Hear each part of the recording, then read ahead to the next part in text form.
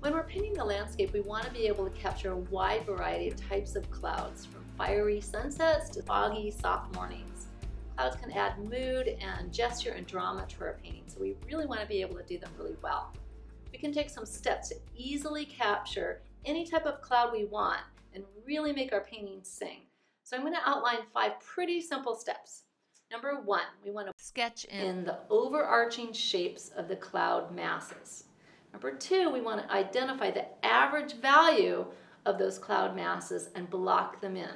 Number 3, we want to identify the average value of the sky and block that in. And then we want to add the lights and darks to the clouds. And number 5, we want to adjust the edges. The most common color associated with clouds is white. However, if you start out with the whitest white that you have, you might not have what you need to get the highlights and the real quality of light that you want. So we want to start by lowering the key of the cloud masses just a bit so we can add those light areas later. All right, the first thing that I'm going to do is show you what not to do. So what we don't want to do is we don't want to come along, and I know this seems like the right thing to do, to put the sky down and the clouds are floating on top of the sky, right? Seems like it makes sense, but we really don't want to do it this way. Okay, you can see already that I'm having to press really hard. It's already, I'm already just about filled the tooth of my beautiful pastel matte pastel paper here. So this is what not to do. First thing that we're going to do is we're going to establish the major cloud shapes. Just going to really lightly sketch them in.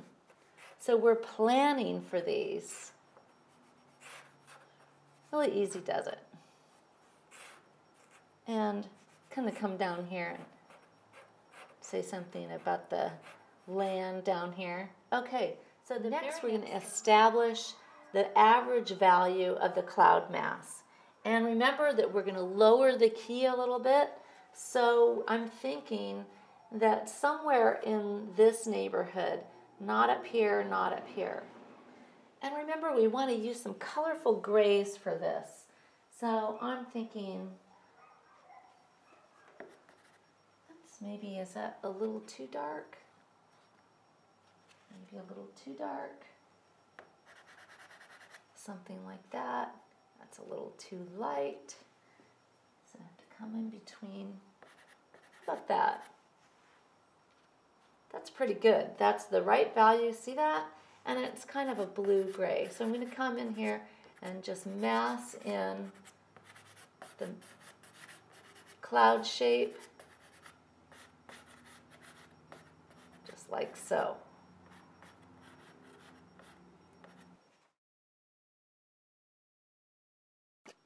My next step is to pick an average value for the sky.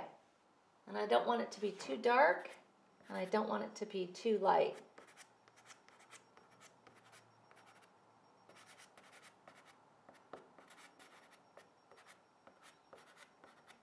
It's the average value of the sky.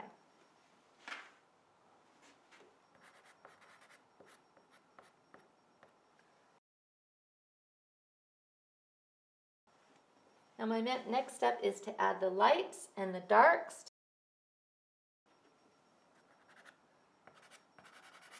Add a little bit more color, a little bit more lights. Some lights. I think that'll work.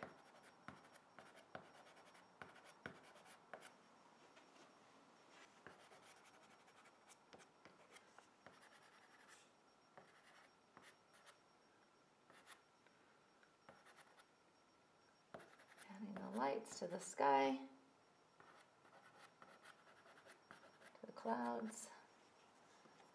I'm going to add some darks to the clouds.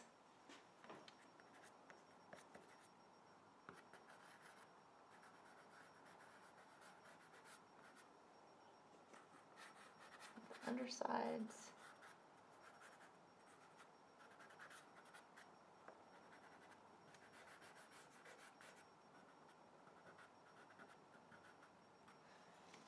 A little bit more value to the sky. A little gradation in the sky.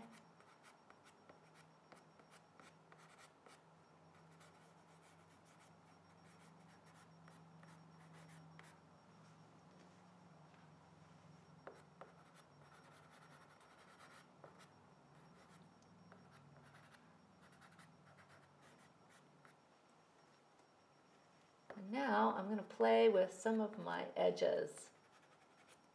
I want some soft edges.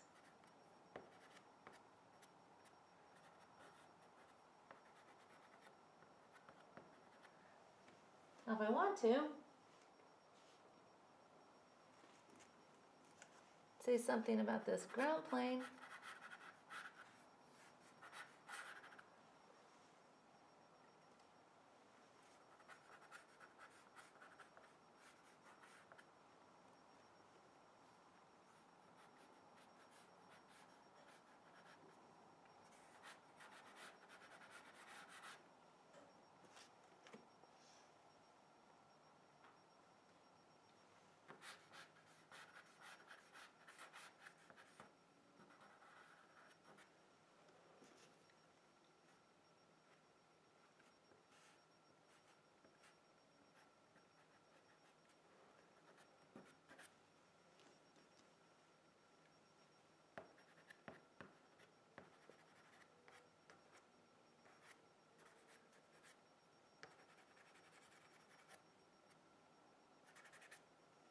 Okay. Hi there, thanks for watching. If you haven't already subscribed, please subscribe, it helps us out, and click the bell icon to get notifications. We have lots more coming for you.